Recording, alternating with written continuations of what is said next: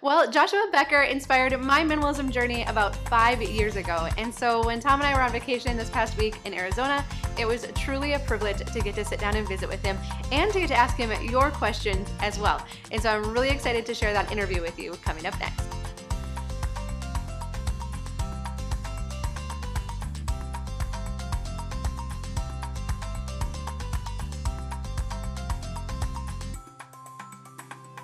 Well, hi, I'm Dawn from The Minimal Mom. If we haven't met before, I am married to Tom and we have 4 kids, ages 4 through 9. And like I said, our minimalism journey was inspired about 5 years ago. And since then, our goal has just been to make family minimalism easier, practical, and cool. In the words of Tom, to not make it look weird. So that's our goal, and that's what we do here on our channel. And it was a huge privilege to get to sit down and visit with Joshua Becker this past week. Some would call him the father of modern minimalism. Certainly, he's made minimalism more accessible, more achievable, and more practical. And so for those of you who maybe haven't had a chance to meet him before, here's a little bit of his background. Blog at a website, becomingminimalist.com. I never started out minimalist, but was introduced to it, as you mentioned, 10.5 years ago by my neighbor, June, who I really should probably be sending royalties to at some point. It was a Saturday morning. I was living in Vermont. I was cleaning out my garage. A project that ended up taking hours and hours. My son was 5 years old. Kept asking me to come play with him, and just more and more I worked, the more frustrated I became. She's the one that first used the word minimalism to me. She said, you know, maybe you don't have to own so much stuff. My daughter's a minimalist. That's what she keeps telling me. And as I looked at the pile of things in my driveway and saw my 5-year-old son playing alone in the backyard, like, it just clicked that everything I owned wasn't making me happy, but even worse, it was taking me away from the things in life that do bring me happiness. So that was the beginning of my journey. And thank you to everyone who submitted questions. There was too many to cover in one sitting, but I did try to pick out the most popular. So definitely one that kept coming up was, how long did it take you to simplify your house? I separate into 3 different time frames. Okay. It was certainly not an overnight project for us. It took us 3 months to go through what I call the lived-in areas, so living room, bedrooms, kitchens, bedrooms, so 3 months. 9 months, then if you want to start counting garages and basements, we had a shed in the backyard, so 3 months lived in areas, 9 months for the whole house. But then we moved 3.5 years later into a smaller house and got rid of even more things during that move. So somewhere between 3 months and 3.5 years. That's good, because I would say it took us about a year to really go through the layers in our house. And so I think that's probably inspiring for a lot of people. And another question that comes up so often, and I think sometimes women might approach this differently than men, is through the process of you simplifying, did you offend any family members or friends? So many of us have so many people that give so generously into our lives. Unfortunately, it can get to be a lot, but we never want to hurt their feelings or offend them. I can't think of anyone that I offended.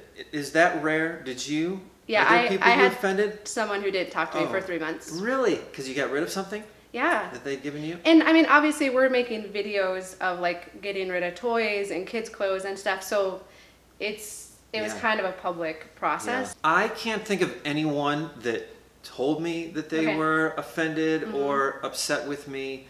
So no, I wish I had an exciting story of someone who refused to talk to me. I genuinely think that when people understand like the whole explanation of why you're doing what you're doing and why you're trying to own less, that they tend to understand and be agreeable.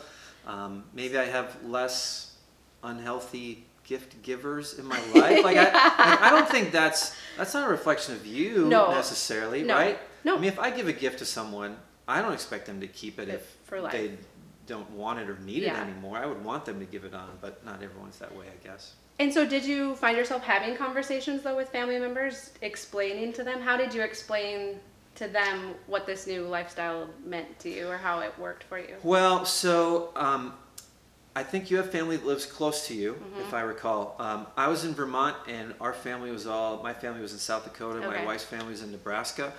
So we didn't live close by anyone where they were like over watching us get rid of certain things, but we'd see them every 6 months, summer or Christmas, and could certainly talk about what we were doing, but they weren't in our home necessarily seeing that the thing they gave us wasn't there. I guess, apparently it's a unique situation. I will tell you this. I did have a family member stop talking to me for probably about 3 months. I've had a couple other family members maybe say some things that were less than kind. How'd they come? Did they all come back and that's around? what's so funny is what happens 3 months later, they're like, oh, hey, how's it going? To act like nothing happened. Yeah.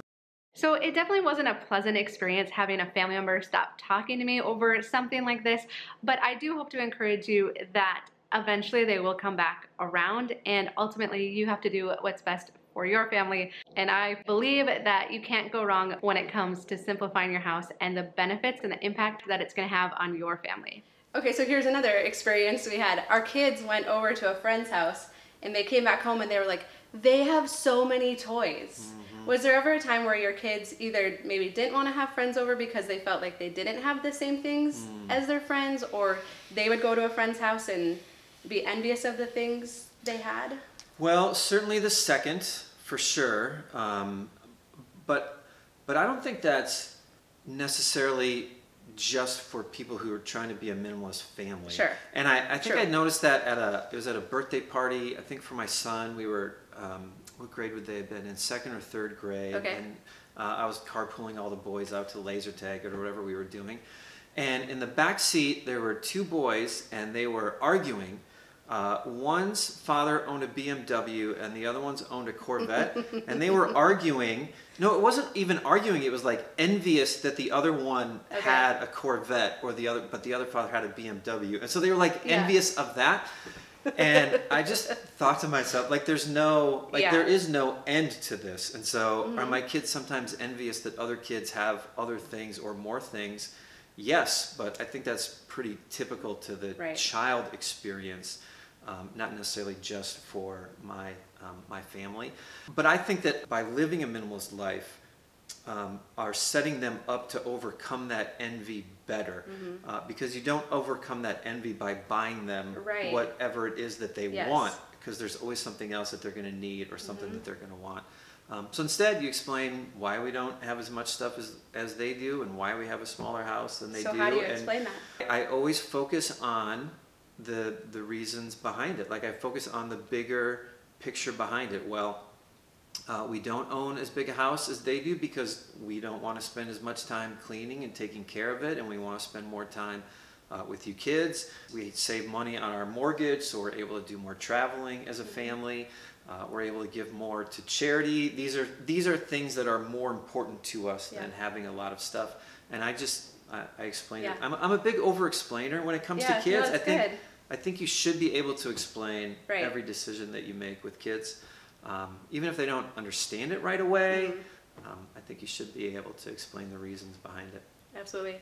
And I think I realized too when that experience happened was they weren't necessarily saying, we want so many toys. It was really an observation. My initial response was, we've gone too far, we need to get more toys. But as I talked it out with them more, it was like, oh, they were just noticing that their house is different than ours in that regard. And so it wasn't even necessarily that they wanted more toys either. So. And don't they, at least my kids, they go through periods of it, right? Sure. Like most of the time they're fine, but one day they'll come home from school or one day they'll come home from a friend's house and make a comment, but it usually seems to pass pretty quickly, or else they're just not talking to me.